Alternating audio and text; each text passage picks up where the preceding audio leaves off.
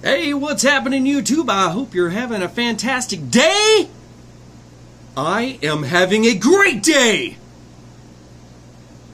You know what that reminds me of? Having a great day. Have you ever tried tiger meat before? Yes, like real tiger meat? If you haven't, you should. They're great! Alright, now that the lame joke's out of the way. So, today I had a request from Uncle Jerry Limerbean. He requested that I show the supplies that I keep for my aquascaping. And I thought it was a good idea to show because I don't spend a lot of money on products that companies like Fluval or Seachem sell, because most of the stuff that they sell that you would use for aquascaping, you can find all of that stuff for a much cheaper price at hardware stores. And I buy a lot of stuff from hardware stores that I use for my aquascaping all the time, except for stuff that I have to have liquid testers and stuff like that. Obviously, I'm not going to find ammonia and nitrate testers at hardware stores. So, yeah, I did have to cough out money for that. But anyway, so I'm going to show the supplies I use, all the DIY things that I use to build my aquascapes, and talk about the price difference and all of that, you know, and where I get them. Alright, well, here's my box of tools. Okay, and I have a lot. So, let's try to get through this as quickly as we can. I do have fertilizers of all kinds. I don't need to use those anymore, but I will talk about liquid ferts on a video and what I think are the best if you don't do a dirt substrate. What I believe will benefit you. I use canine feces for that. He had suggested it, and I did some testing with Osmocote to see how safe and how dangerous it could be, because it is meant for potted plants. This is just as safe as any type of root tabs, as long as you stick it into your dirt. And you can even put it in your water column if you don't have fish, which I did do to my 55. I sprinkled it all the way across. I knew I wasn't going to be putting fish in there for months. Now for hoses, these are my siphons. I do not spend $30 on siphon hoses. You know why? Because I can go to the hardware store, and you go in the lumber section, and they have rolls of hoses, and you buy it by the foot, which it's really cheap. I bought 20 feet of rubber hosing from Menards for under $5. It's super cheap. You don't need to buy aquarium siphons. Okay, they'll charge you $20 all the way up to the really expensive siphons that there are some that actually cost $100. Because you can hook them up to your sink faucet and all of that, and I don't use tap water, so, you know, my tap water sucks. Right there. Other tools that I keep that are handy. These are zip ties. These are great for attaching rhizome plants to rocks or driftwood, or I also put sponges on my intake of my HOBs. I'll zip tie those to that. Very cheap. You know, 50 cents for a bag of zip ties, and they're inert. They don't, you know, cause any problems in your tank. Okay, and of course I do have, you know, aquarium tools, scissors. You don't have to buy aquarium scissors. They don't do anything different than a regular pair of scissors, so you can have that. But these aquarium tools, they come with like tweezers and, you know, substrate scrapers. They're not that expensive. You can get them anywhere from $10 being the cheapest up to $50. I put my hand on a pair of on a pack of $50 aquarium utensils. I don't know why they're $50, because they look exactly the same. This pack that came with everything, pair of scissors, 2 pairs of tweezers, and this was $10.99 on Amazon. And yeah, they have $50. Why? I don't know. Are they made out of platinum gold? They better be for $50. But anyway, so yeah, Amazon, $10.99, no different than buying the $50 stuff. All right, and I don't actually use my tweezers for planting. I use my fingers. I know, Jerry, you said that you use your fingers for a lot of stuff. For me, I found it is a lot easier to get a plant into my substrate by sticking my finger in there and making a little hole and then putting the plant in, as opposed to tweezering it in. For some reason, the tweezers just don't work as well. I don't know. That's just me. I also keep a TDS meter. These, you can buy these for 10 to 14 bucks on Amazon also. What a TDS meter does is it reads your total dissolved solids, and it's really important. In the hobby, what these are mainly used for are in shrimp tanks, but these are extremely important in a planted aquarium, and I'll tell you why. They're important in a planted aquarium because plants can't photosynthesize in water that has a TDS of over 400 parts per million. If your TDS is over 400, they're not going to photosynthesize, which means they're not going to produce as much oxygen. So yeah, it's great for that. I keep all my tanks, I keep them around 300 or lower with my dissolved solids, and this helps me regulate. And then when I see that it's above 300, then I'll go in with some testers. You know, yes, I have test strips. These are good if I just need to test like really quickly, I'm in a rush, or if I've got the time. I use all the liquid testers that you can get by API, and then I see what's getting out of control. I'll see nitrates or ammonia or whatever. But all of my tanks at this point are all self-sufficient. I don't have to do anything special except top them off with purified water. I don't use my tap water, and if you do have tap water that goes through a softener, that water is not that's not the best quality water for you. The reason being is that softeners are made out of huge chunks of salt rock.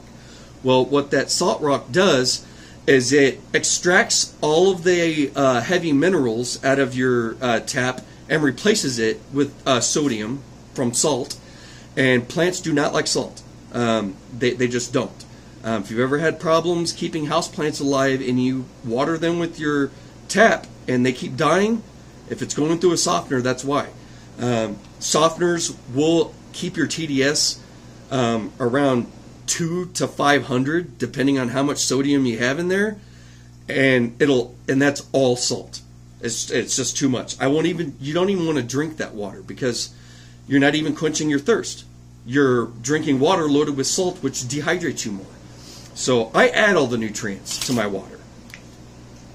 Fishing line, which is great for different types of plants to tie stuff to if you don't want to see the string. And then I also use, this is called floral wire or garden wire. It's meant for plants, and you can just cut off a piece and then wrap it around a plant, twist it up. I also use this to all of my lights that I have elevated. They're all being held to the ceiling in here with this wire. This wire right here, it has 50 pounds of tests on here.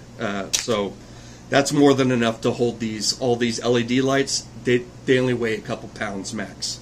I also have this handy dandy tool. I used to have a bunch of screwdrivers and hammers and all of that stuff, but last year for Christmas, my son bought me this. It's a hammer. He got it for $20, and it has everything. It has a little wooden saw in here. It also comes with a Phillips, a flathead, and a knife. And as you can see here, a pair of pliers. Excuse me. I always have several media bags, filter media bags. These only cost 99 cents, and what I put in here are my buffers, which is that beach sand that I use.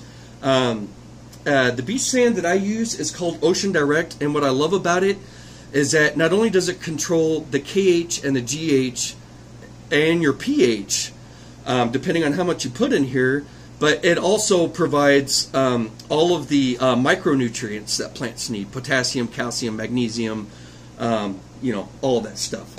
I always keep glue on handy, super glue. This is crazy glue. You can use any type of glue that you want as long as it's in a gel form, and you'll know because it'll say gel, and the ingredient is called cyrenacrylate. So no, you don't need to spend $15 on Seachem Flourish glue. I bought this for 99 cents. Yes, I compare the ingredients of everything that I buy, to other products, and everything that is in Seachem Flourish plant glue, it is exactly the same as any gel glue. Crazy Glue gel, 99 cents. This was Precision Pen Glue. This cost me $1.99. And this has twice as much glue in it as a $14 little pack of Seachem plant glue. So don't get ripped off by stuff like that.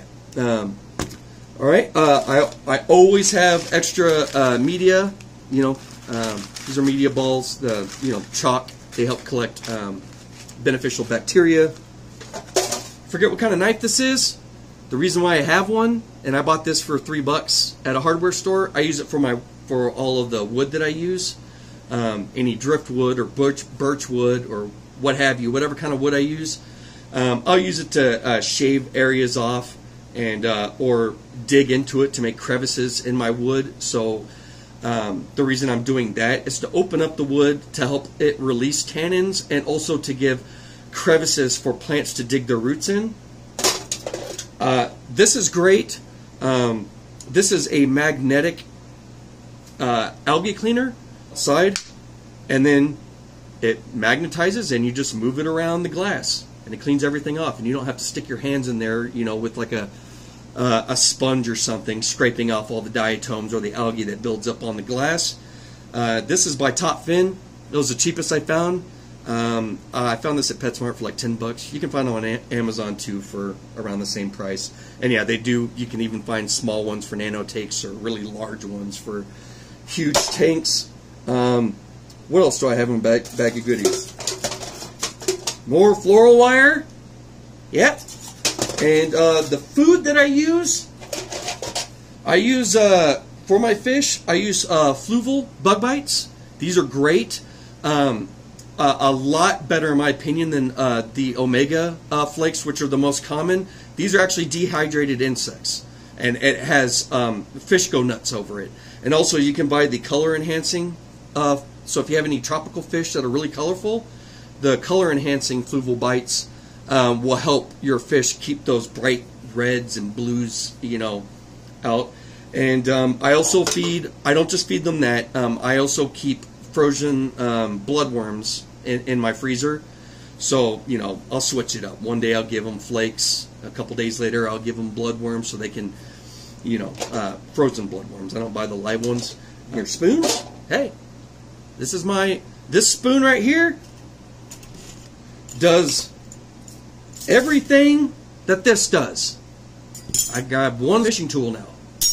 Alright, what else do we got in here? Oh yeah, I do recommend getting API test kit. They're the most accurate, and it'll give you a very precise reading of what your parameters are as far as nitrates, nitrites, ammonia, your carbonate hardness, your general hardness, etc. And I also do have testing strips, like I said, of all kinds. This is if I need to test something in a hurry. Oh, and by the way, I found my buffer. Ocean Direct Sand. I use this in all my tanks. I use reverse osmosis water that I get from my local grocery store. It costs like $0.25 a gallon. And once a week I go out and I buy 10 gallons and I just top off all my tanks. I only do a water change if there's ever an ammonia spike, which I haven't had any ammonia problems or nitrate problems in well over 6 months in any of my tanks. They're all well established and self-sustaining ecosystems that I'll top off, and every other week I'll test just in case. But this stuff works perfect. I also, from a hardware store, this is wire mesh. You can buy this stuff for 10 cents a foot. And what this is great for is making mats of moss. And yeah, you can make moss mats out of this. And I also keep, where is it? From Walmart. This is black tint, window tint for a car. I keep this, I put it on any tanks that are like close to a window that need to be blacked out so sunlight doesn't come in and make the glass start growing crazy amounts of algae, because sunlight will make your tanks grow ridiculous amounts of algae. But also if I just want to black out the back of a tank to make all of my tall plants stand out, I'll use this too for that. And when you go to like an aquarium store, your local fish store, they'll sell you, it's made out of the same material, and it's a background, like a sticker that you put on the back of your tank. They'll charge you anywhere from $10 to $30 on it, depending on how long of a roll you need. When you can get 20 feet of this stuff for $10 or less, black tint looks great. If you black out the back, it makes all of your natural plants stand out, and you don't need a sticker of fake plants because you have real plants in your tank. So, you know, don't waste your money on that stuff. What else do I have in here? For my shrimp. I do breed shrimp. So, for the adult shrimp, I feed them Sierra pellets. These are large. They have everything that shrimp need. Yes, shrimp can live for quite some time off just algae in your tank, but eventually it won't be good enough. They're going to need this type of stuff because what this is loaded with is a lot of protein and calcium is extremely important in shrimp's diet. They'll start having failed molts where they can't get their shells off if they don't have enough calcium, whatever. And then for the baby shrimp, I feed them the Fluval bug bites. Sure. Bam! Man, I got so tired of buying electronic stick-on thermometers for all my tanks every few months because the batteries die. The batteries, and this is a laser one, so and it tells you the surface temperature of everything. So I just point it directly down into each tank, and it tells me the exact temp. This tank is at 73. If you can even read it. No, you can't read it. But anyway, I can just go around and zap every single, the top of the tank. Don't shoot it through the glass because it's going to give you the surface temperature of the glass, not of the water. And once every couple of days, I'll go through and I'll zap all the top of the tanks and read what it is. And on Amazon. If you guys have any other questions, feel free to ask.